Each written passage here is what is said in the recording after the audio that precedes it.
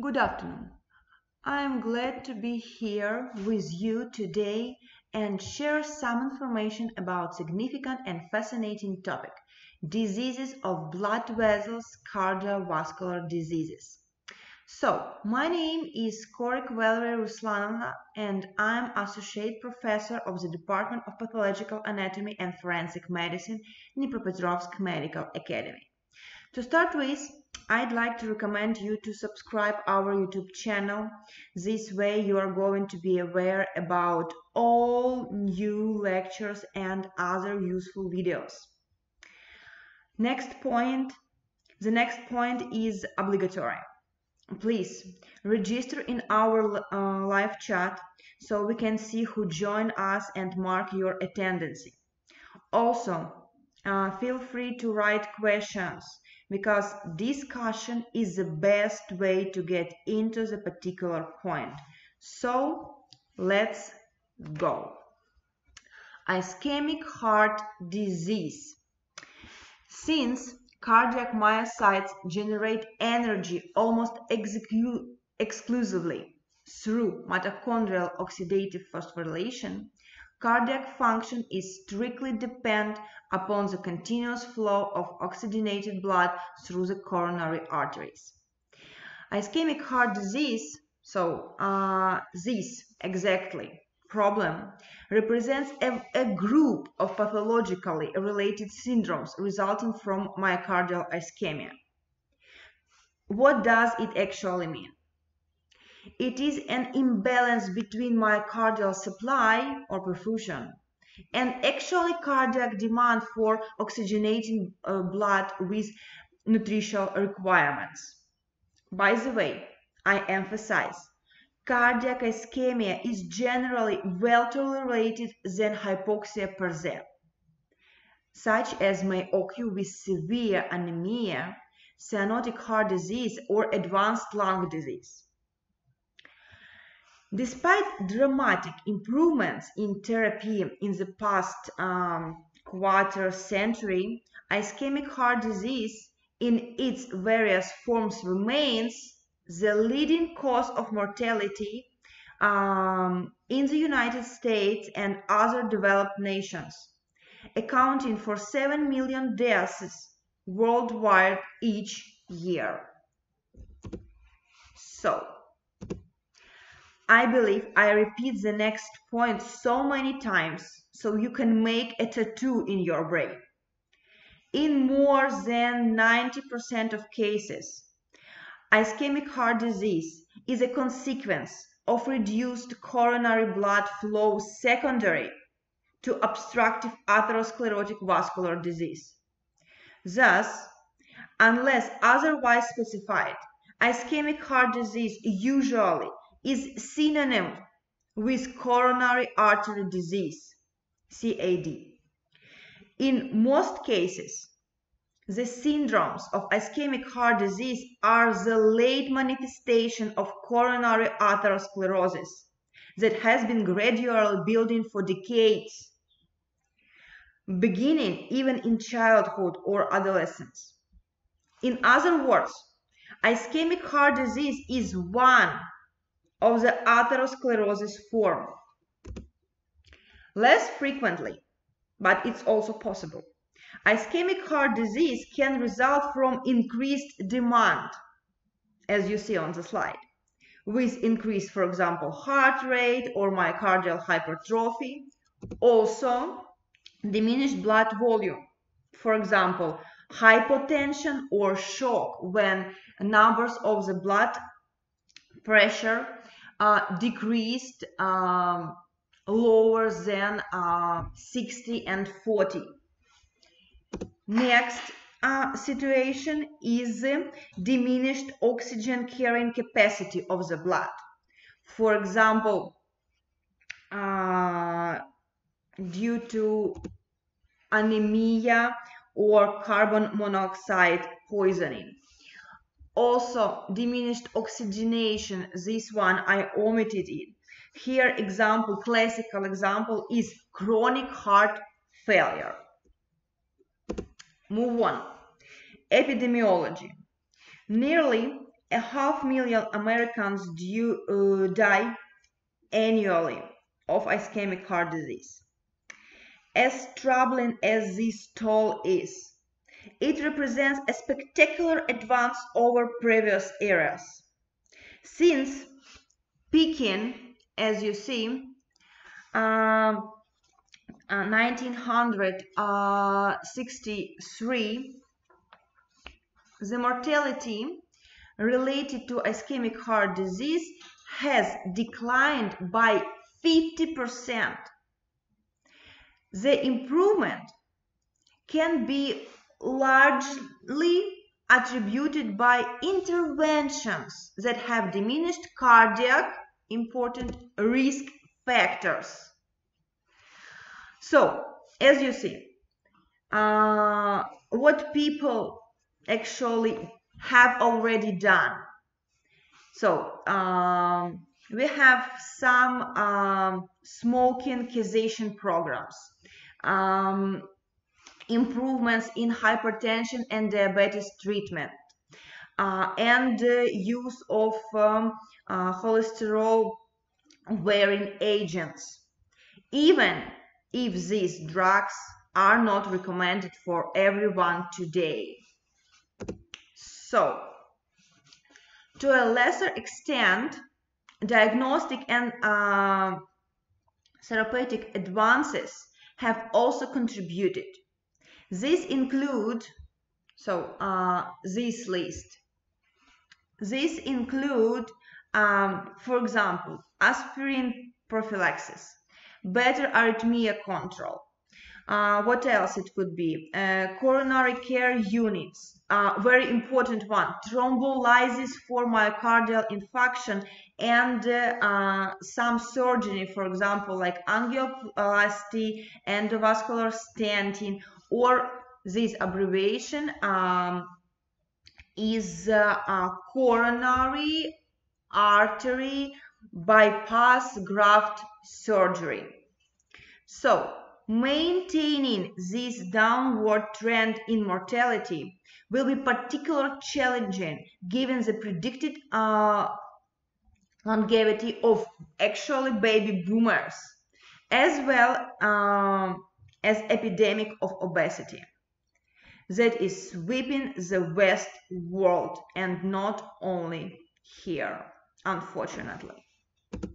So, as we stated, the manifestation of ischemic heart disease are a direct consequence of the insufficient blood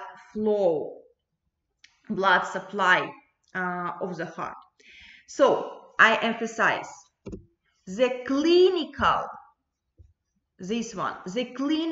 syndromes, the clinical presentation may include one or more of the following cardiac syndromes.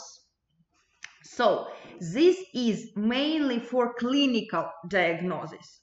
So, first of all, this is, as you see, angina pectoris. Literally, you can find term chest pain. So, ischemia induces some pain. Actually, to be honest, as more acute and severe ischemia, as more severe and burned the pain. So, but just ischemia is insufficient to cause myocyte death. Again, only ischemia is insufficient to cause myocyte death. Move on. Angina could be stable, so occurring predictably at certain levels of exertion. Also can be by vasospasm, Prinzmetal angina, or can be unstable, occurring with progressively less exertion or even at rest. We will talk about all these three types a bit later.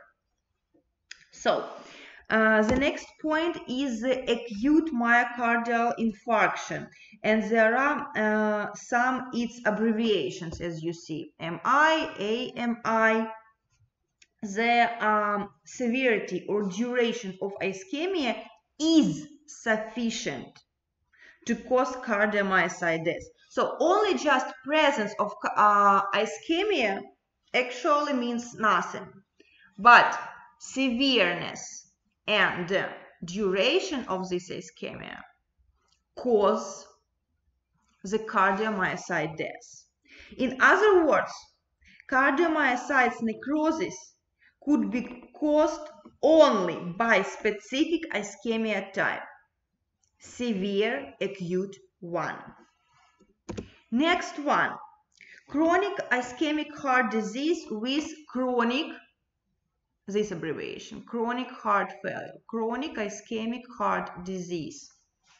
So, we have progressive cardiac decompensation after acute myocardial infarction, or secondary to chronic ischemia, eventually precipitates mechanical pump failure.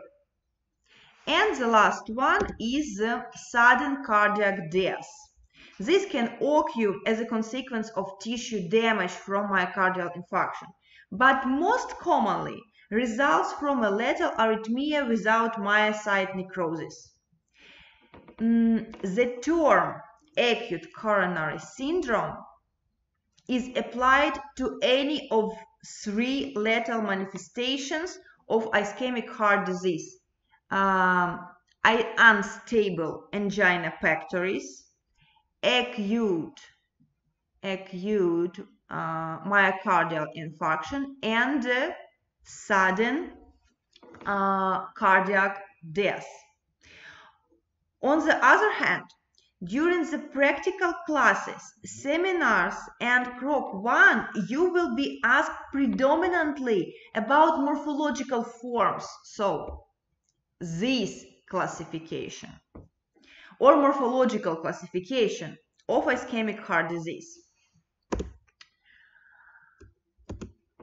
So, there are 2 basic forms, acute one and chronic one. Among acute one, we can morphologically, so grossly and microscopically, prove only myocardial infarction, this one, after mostly 6 hours. Again, so unstable angina and sudden cardiac death couldn't be for sure proved with morphological features. Move on. The chronic ischemic heart disease, so chronic form, is actually just associates with sclerosis always.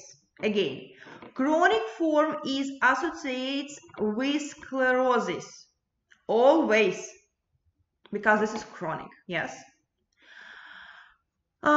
It could be either focal, as you see here, focal cardiosclerosis, or post-infarction, this post-infarction connective tissue growth. Another very common form is diffuse cardiosclerosis. So we have result of a chronic ischemia. Stable angina, as you see, actually is the clinical name of diffuse cardiosclerosis. So I underline the significance of this classification. I mean, exactly morphological forms. Mostly each student will be asked this question. So move on. Let's recall some heart anatomy features. And on this picture, you could see the basic structure of heart supply. So, I'd like to ask you a question. How do you think? A thrombosis of which coronary artery would usually result in sudden death? The answer is the main left coronary artery. In comments, you can share your ideas why exactly this answer is right answer. Move on. Let's discuss ischemic heart disease pathogenesis. So, the dominant cause of ischemic heart disease syndromes is an insufficient coronary perfusion relative to the myocardial demand. We have already told this point. In the vast majority cases, this imbalance occurs as a consequence of the combination of pre-existing or so-called fixed atherosclerotic occlusion of coronary arteries on the one hand, and on the other hand, a new superimposed thrombosis and or vasospasm. As you remember, we have studied with you during the first semester three main causes of the infarction, generally, of any infarction. So these are thrombosis, embolism, and spasm. And here in this topic, we just repeat the truth. So, pre-existing or fixed plaque plus new superimposed thrombosis and or vasospasm. So, fixed obstruction leads obviously to the stenosis. And here is very interesting point. Fixed obstructions that occlude less than 75% of coronary artery lumen typically are asymptomatic, even with exertion. So there is no clinical manifestation at all.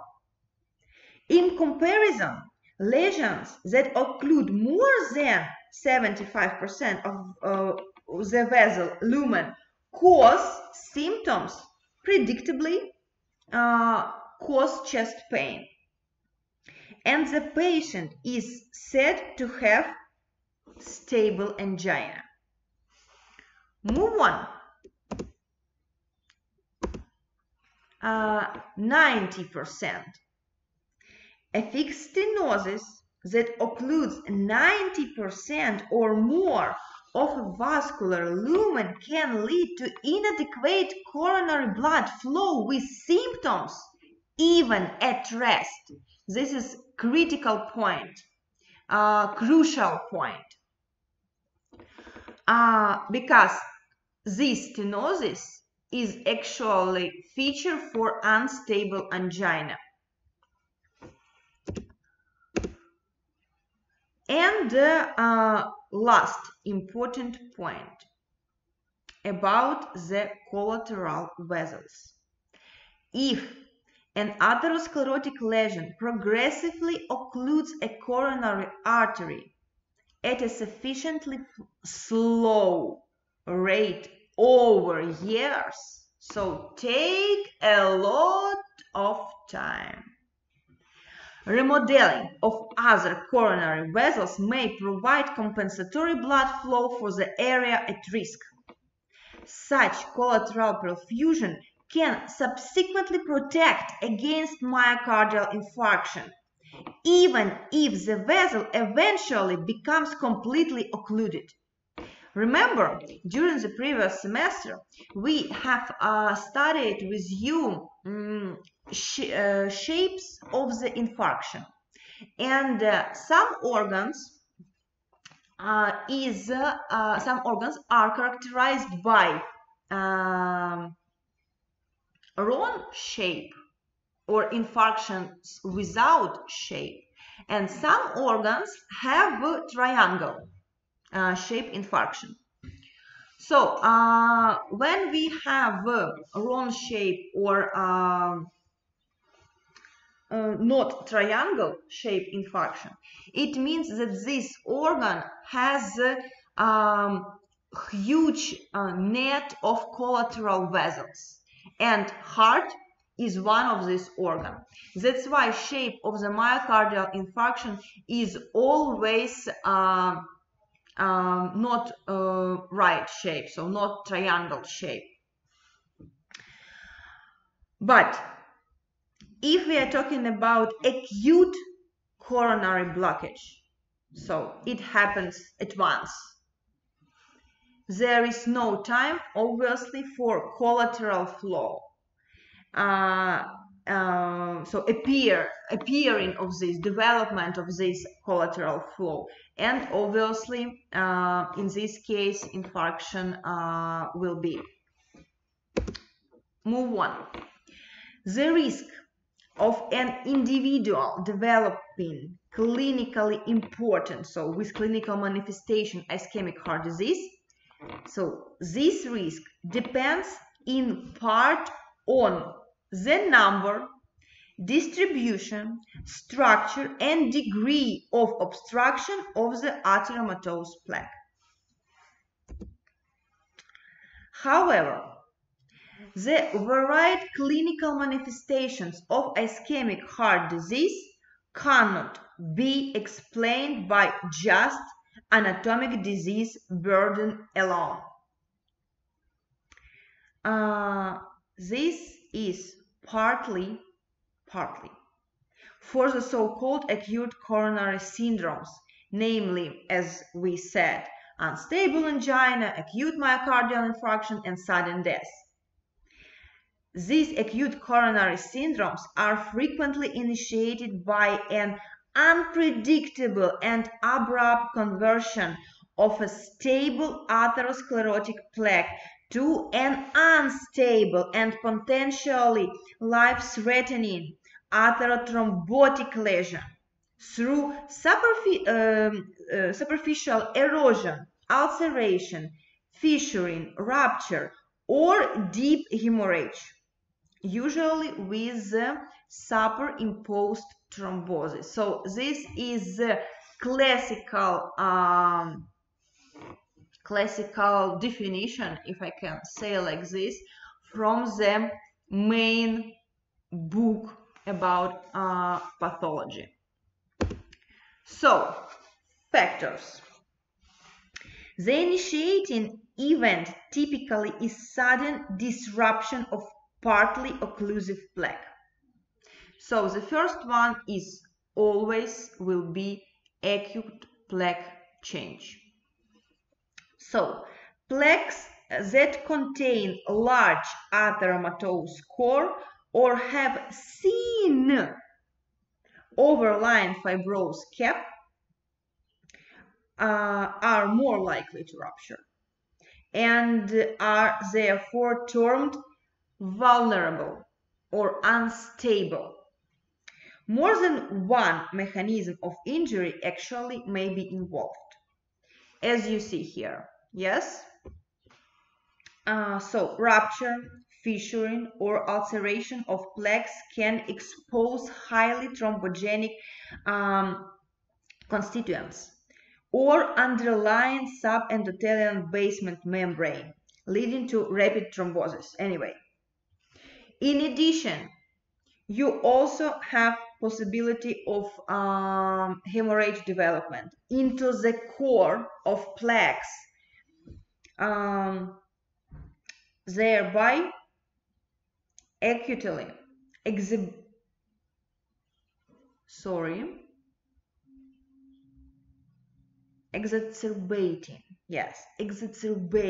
the degree of luminal occlusion. So this picture very good to show everything that I said. So here you can see so-called unstable plaque. You see so thin fibrous cap and really big, even huge atheromatous core here. So we have a rupture, as you see, and completely obstructive thrombosis. Next one. We need to say about inflammation. There is a list of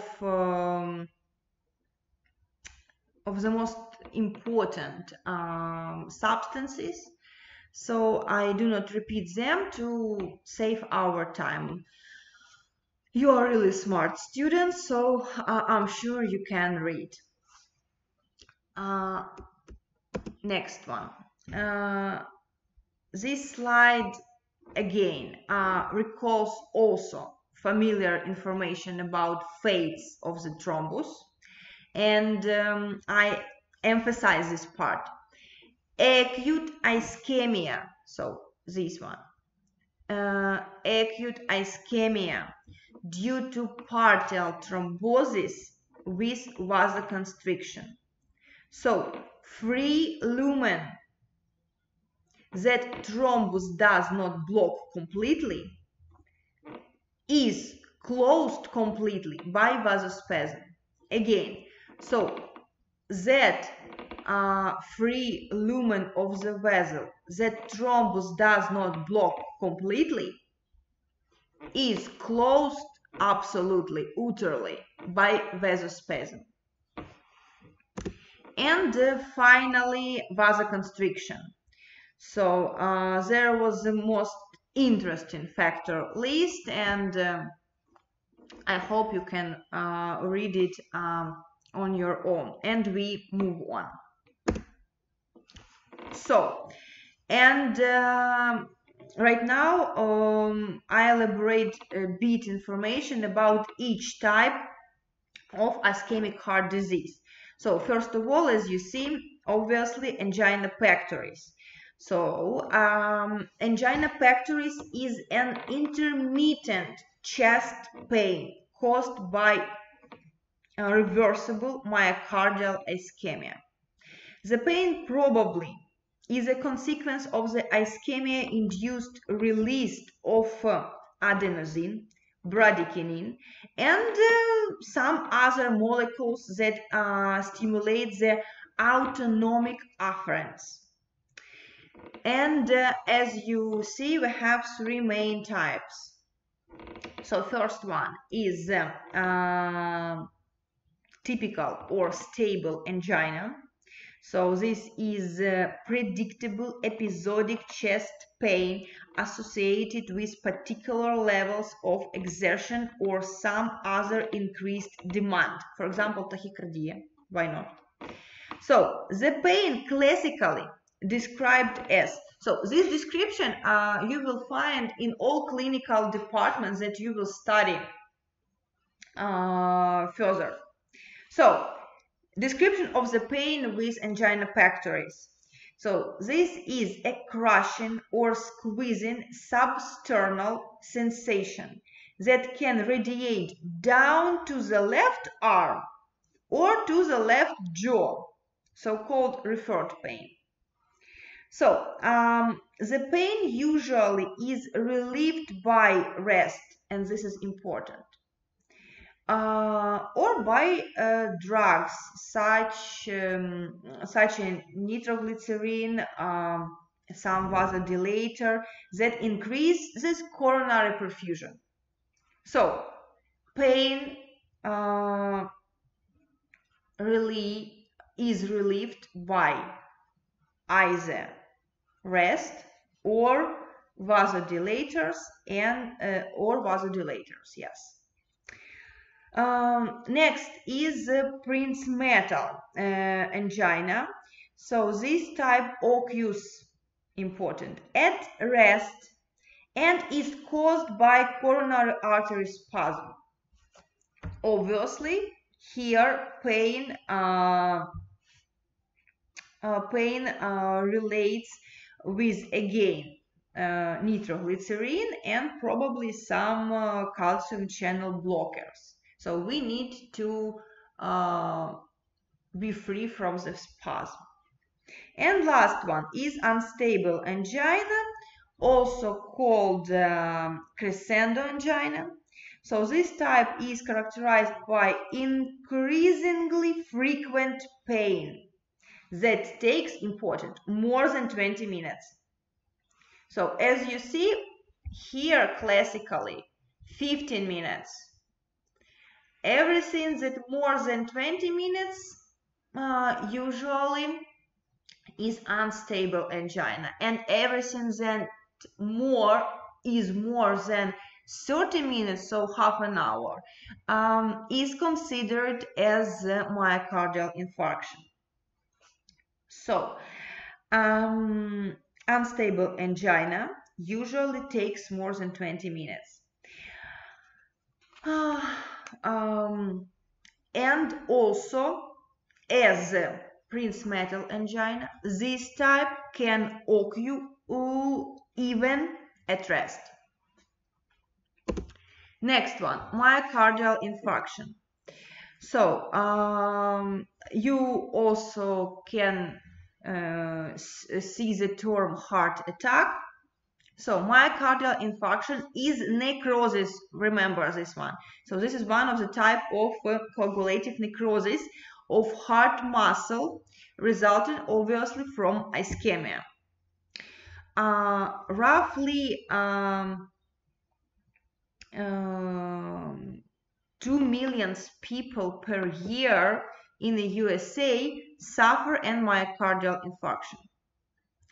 Of this amount of people, 1/3 die before they can get to the hospital.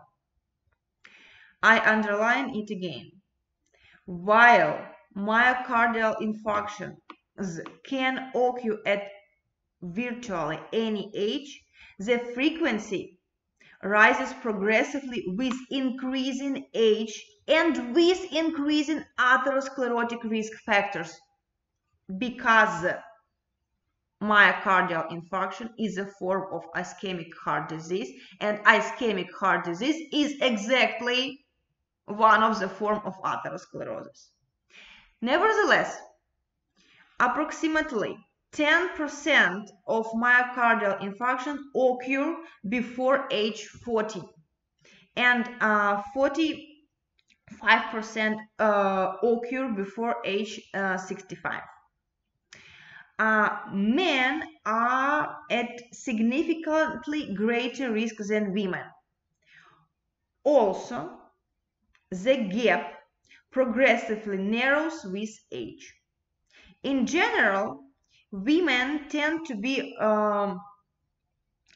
remarkably protected against myocardial infarction only during their reproductive years. That's why menopause with declining estrogen production is associated with significant increased risk of coronary artery disease and ischemic heart disease. In this case, is the most common cause, unfortunately, of death in elderly women. So, myocardial response. And now several words I'd like to discuss with you. I'd like to discuss with you response for the ischemia and some morphological changes that can probably or definitely prove myocardial infarction. So, loss of the myocardial blood supply leads to profound functional, biochemical, and morphological consequences. I think it's clear. Within seconds of vascular obstruction, so as you see here, yes, we have aerobic glycolysis cases leading to, so we go in this direction, so leading to a drop in ATP and accumulation of potentially noxious metabolites within cardiomyocytes. The functional consequence is the rapid loss of contractility, which occurs within a minute or so of the onset of ischemia. So through several minutes, heart can't beat.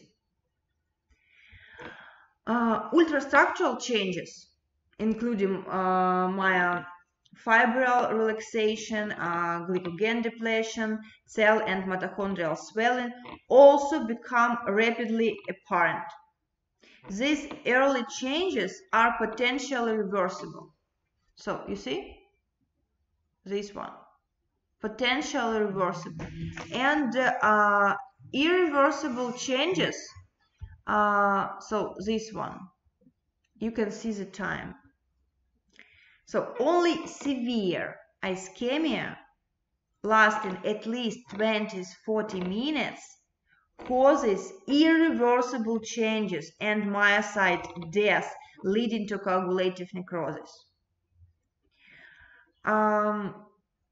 Thus, if myocardial blood flow is restored before irreversible injury occurs, cells will be survived. Actually, this is a cornerstone for earlier diagnosis of myocardial infarction. Because if we can do thrombolysis or angioplasty before these irreversible changes, so we are absolutely, completely save not only life for this patient, but also quality of his life or she or her life. So move on. Before we continue with morphology, I have for you one tricky question. How do you think, why does the necrosis spread from endocardium to the, as you see here, to the pericardium? The answer is because the subendocardium is the least well perfused by the subepicardial arteries. You see? Here, arteries. So, move on. And morphology. Finally, morphology. The gross and microscopic appearance of a myocardial infarction depends on the age of the injury. So generally, areas of damage progress through a highly characteristic sequence of morphologic changes from coagulative necrosis to acute and then chronic inflammation to fibrosis. But the cornerstone, please memorize this, the cornerstone is that in ischemia, no gross and microscopic findings are seen. Visible changes, accessible changes are seen only with infarction. So you cannot see ischemia morphologically. That's why recognition of very recent myocardial infarction can be really challenging, particularly when death occurs within a few hours. So morphologically, we mostly can't say anything. So, what is the most important from this table that I'd like to mention? So, firstly, myocardial infarcts less than 20 hours old usually are not grossly apparent. Next one, Myocardial infarctions more than 3 hours old can be visualized by, very interesting, exposing myocardium to vital stains. Right now we will see a picture about it. And finally, by 12 and 24 hours after myocardial infarction, an infarct usually can be grossly identified by a red-blue discoloration caused by stagnated and trapped blood. And everything after 10 days is related to the scar formation. Move on. This slide presented classification, or if I can say like this, dependence of myocardial infarction on the location and nature of the diminished perfusion. On the left, so here, yes, we have some patterns of transmural, as you see, infarction resulting from major coronary artery occlusion. Also, you need to remember, right ventricle may be involved with occlusion of right main coronary artery as well. Our right part, as you see, so these patterns of infarction resulting from arterial or transient occlusion, global hypertension superimposed on fixed 3-vessel disease, or occlusion of a small intramyocardial vessels. So these 3 here, small intramyocardial vessels. You see how actually infarction does look like. There is no big focus. There is just small focuses. But clinically, this patient could have manifestation as he has really huge focus of infarction. Move on. So this is a gross spacement of an acute myocardial infarction of the posterolateral, here you see, left ventricle. And here this color, where's my arrow? Here. So this white color, this is a lack of that specific stain, because this is the area of necrosis. So remind you, we can use this vital stain for 3-hour infarction to prove it. The absence of the stain is due to enzyme leakage after the cell death. I think it's obvious. I'd like you that you note the anterior, where is it? Some anterior, you see this one, anterior scar. So this patient have already had infarction. So this patient has preceded infarction. And one more interesting point, this one.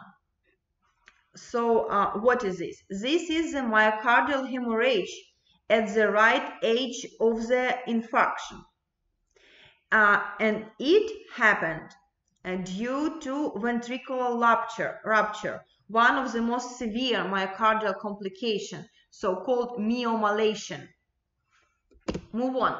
Microscopic feature of myocardial infarction and its repair. And as you see here, 1 day. Very interesting feature, so-called waveness. Here you see. So like wave, yeah. And here to compare some normal cardiomyocytes. Also note the distance You see distance between these waves. So this is edema. Move on.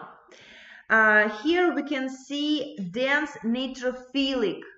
So you see how many neutrophils are there. So these cells are all actually neutrophils. So this is dense neutrophilic infiltration, and you see time here, yes. And also the most important, the most significant feature of necrosis is, as you see here, just shadows of the nuclei, and somewhere even absence of them. So absence of the nuclei is 100% feature of necrosis. Move on. So this slide showed us a nearly complete removal of necrotic myocytes by phagocytic macrophages. So these cells mostly eat necrotic debris. Next one, through several weeks, you see weeks organization. There is a granulation tissue that is characterized by loss of connective tissue and abundant capillaries. So you see how many erythrocytes. So these erythrocytes show us small capillaries, and for now less amount of fibers, so structures of the mature connective tissue. Move on. Finally, scar formation. Interesting point. Healed myocardial infarction consisting of a dense collagenous scar, yes, and here we can't divide how old this infarction is. So 1 month or 10 years. This is just scar. And last one slide about ischemic heart disease. This is a list of complications. Anyway, you need just memorize them.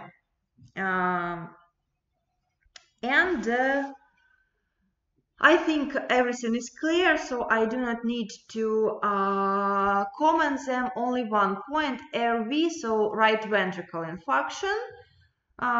What else? Probably chronic heart failure. We also have already talked about it today. So anyway, this list you need to memorize.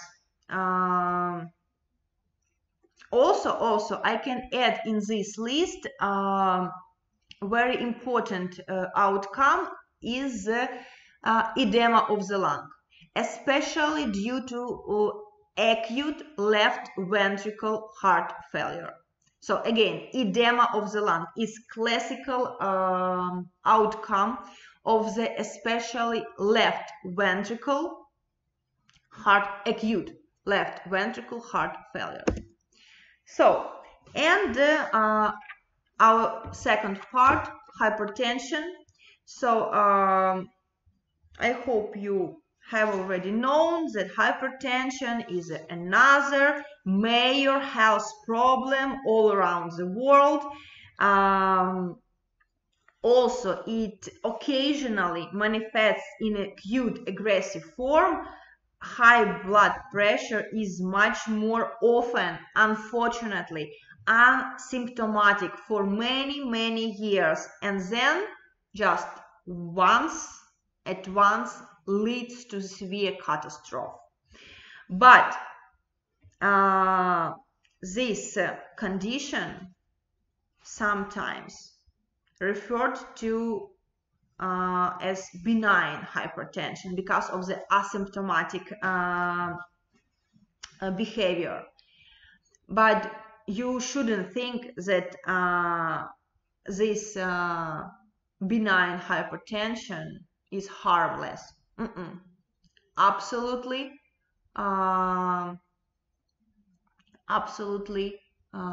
not right. Hypertension is harm on each its stage. So, increasing the risk of stroke, hemorrhage in the brain tissue, I hope you know this one, and atherosclerotic coronary heart disease, hypertension can lead to the cardiac hypertrophy and heart failure that we know as hypertensive heart disease. Also, hypertension could lead to the aortic dissection, multi-infarction dementia, and even renal failure. One more point that I like to share with you. We have some accepted wisdom, if I can say like this.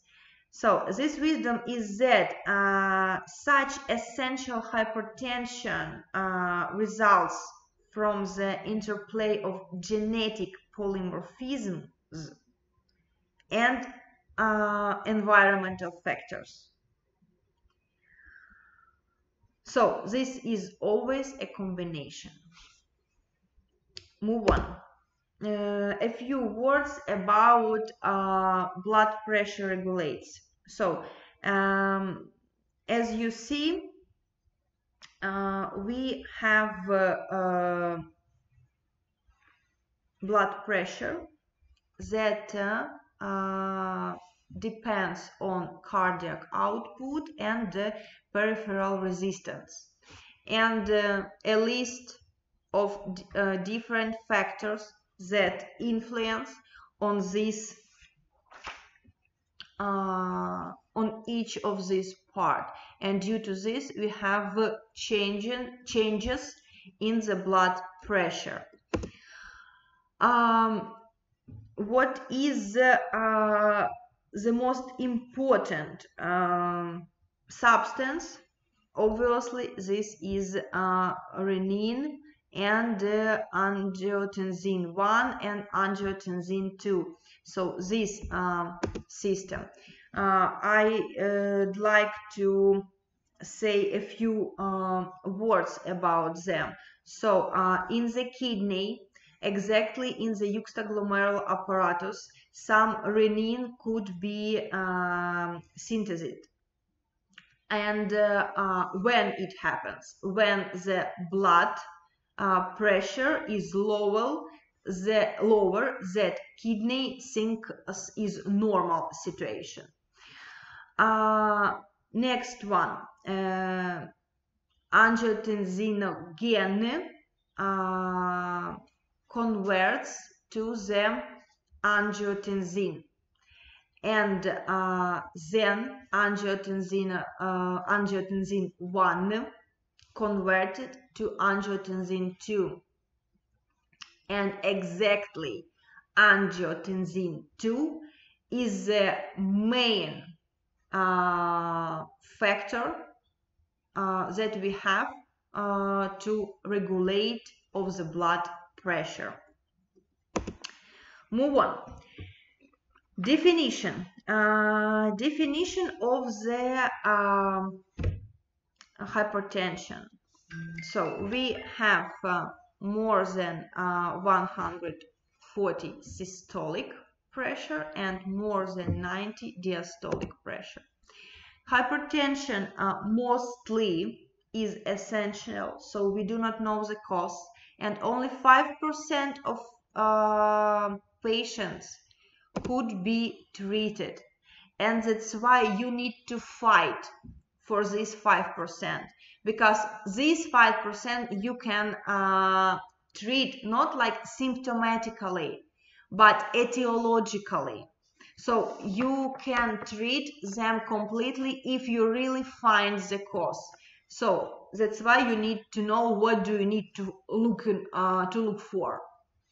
So this table you need to memorize as a complications of myocardial infarction. Unfortunately, there is no exception. Obviously, the most common is renal secondary hypertension. The second place is endocrine type. Move on. About some mechanisms, actually, I'd like to discuss with you some of them. So first one, as you see, this is reduced renal sodium. This is a key factor for sure, because reduced renal sodium excretion in the presence of normal arterial pressure probably I can say that this is a cornerstone. Yes, I can say like this. So, what is going on? Decreased sodium excretion causes an obligatory increase in fluid volume and increased cardiac output, thereby elevating blood pressure.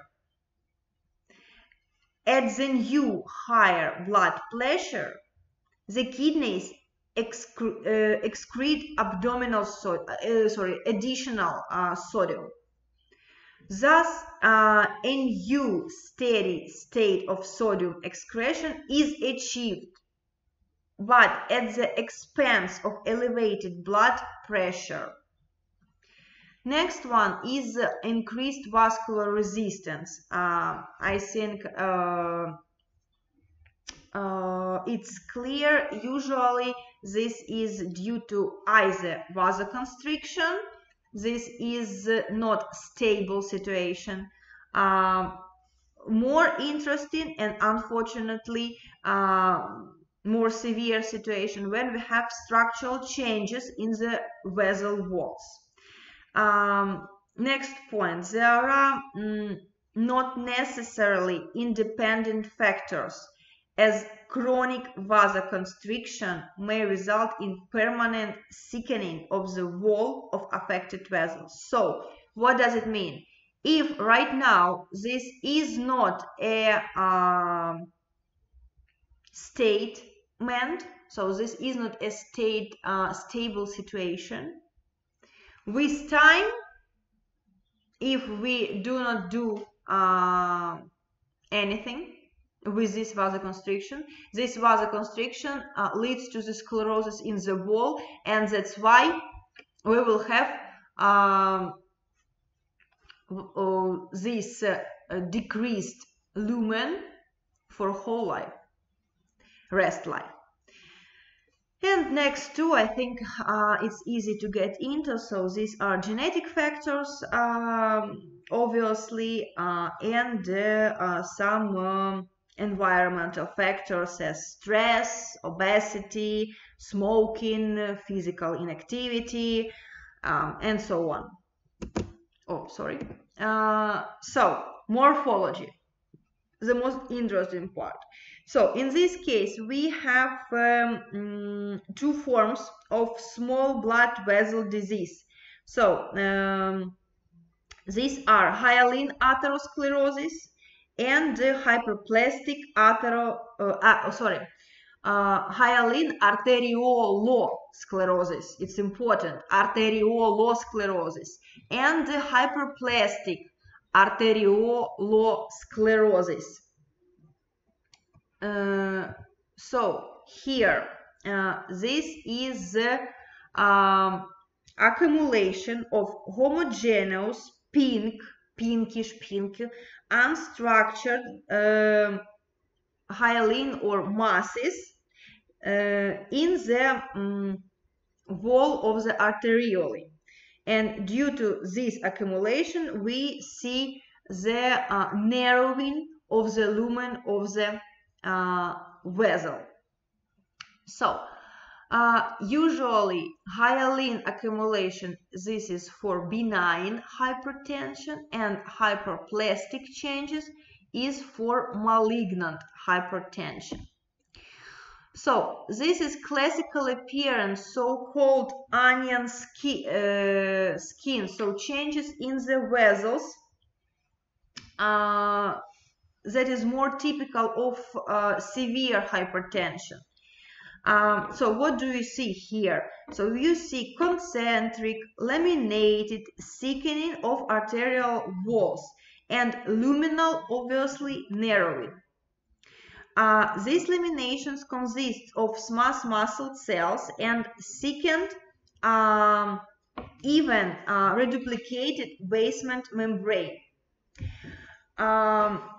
Also, you can see here malignant hypertension or malignant hypertension. Actually, a hypertensive crisis is also could happen, could show this appearance. We are talking about this picture, and this is fibrinoid necrosis, especially in kidney. So next important point, this is a classification according to the changes in the organs and tissue. So stage 1, we do not have any changes in the organ and tissue. So mostly there is no clinical manifestation as well. And compare please with stage 3, when we have actually severe clinical symptoms, severe clinical manifestations, and we can name these manifestations as catastrophes. So changes in the organs. In the heart, classically, this is hypertrophy of the left ventricle. We see the increased thickness of the wall of the left ventricle. Next one, hypertensive retinopathy. So so-called cotton wool. These cotton wool spots.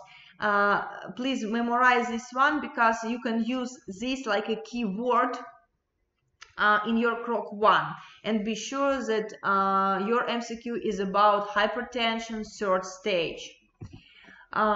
Next point. So we have 3 main stages of hypertrophy.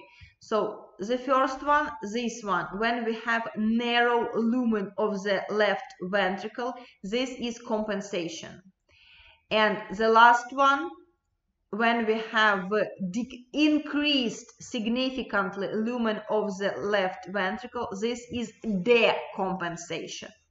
And last, in the middle, you can see so-called subcompensation. So when we have the process of increasing the lumen, but this one is concentric hypertrophy, this one is eccentric hypertrophy. Move on. Hemorrhage. So classical complication of hypertension is rupture of the wall of the vessel and formation of hematoma.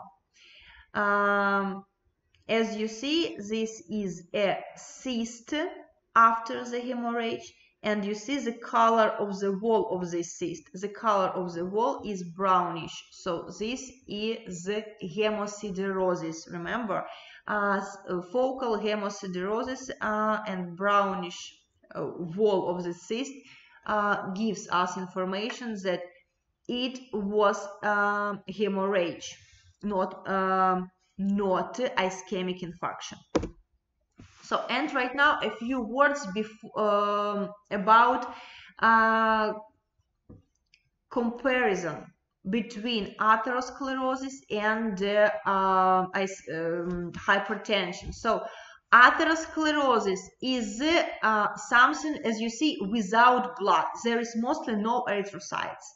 So ischemic stroke, this is chronic changes in the brain due to the chronic ischemia.